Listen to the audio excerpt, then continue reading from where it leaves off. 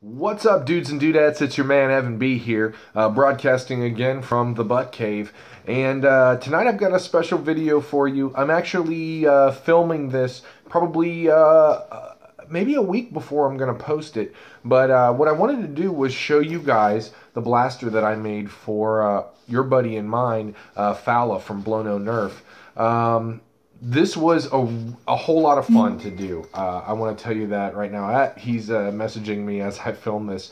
I just let him know that he's going to need to check the mail because this bad boy's coming. So without further ado, let me let you know. This is totally a gift from my buddy, and so there was a lot of love put into this. And we'll just go ahead and crack into the review.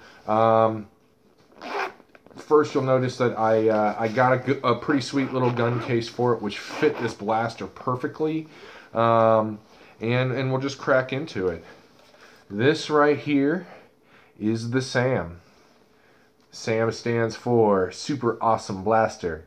It's also kind of a play on words because Fowla's wife's name is Sam. So it is a sweet revenge. And there's some pretty serious modifications to the inside. The spring has been doubled and also spacered so that it operates well. It has a hell of a draw on it, and definitely not a blaster to be dry fired because the air restrictors have been removed. So even with a dart in it, it is still, you can hear, pretty loud.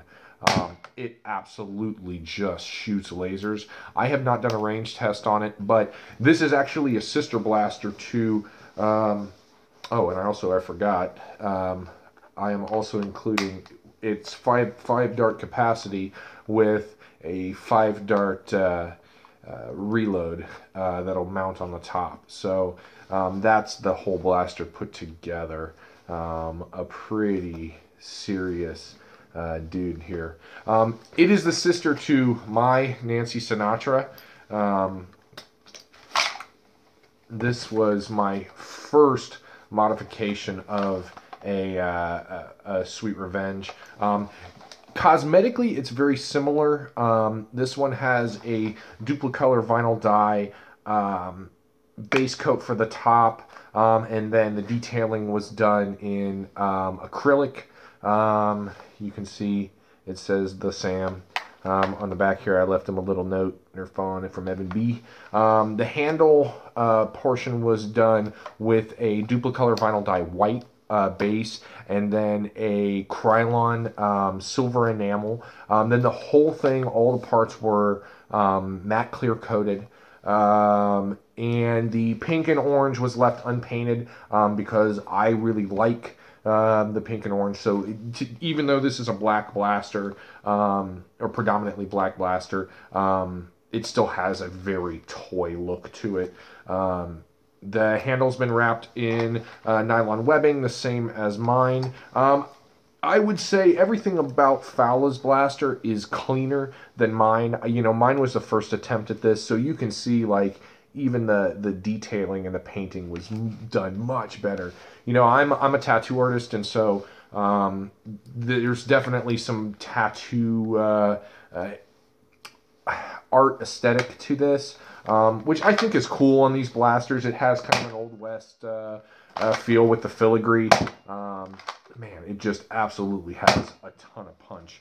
And mine does too, but the draw, the air restrictor's still in this one. In his, there's no, oh God, you just do not want to dry fire this. Please, dude, you will, I would hate for you to break it on yourself. So that's the SAM. I am super excited for him to get it. It's going to come packaged in this Blono ammo case that I made, and I hope that he really enjoys it, man. I had a lot of fun making it. And he's been such a cool dude about sending me stuff. I'm really looking forward to him getting his hands on this, and hopefully he likes it. Hopefully the wife likes it, and yeah, all in all, a super fun blaster to make. So Fowla from BlonoNerf, this one's for you, man. Much love. Hey, peace and hair grease, guys. Have a great night, and Nerf on.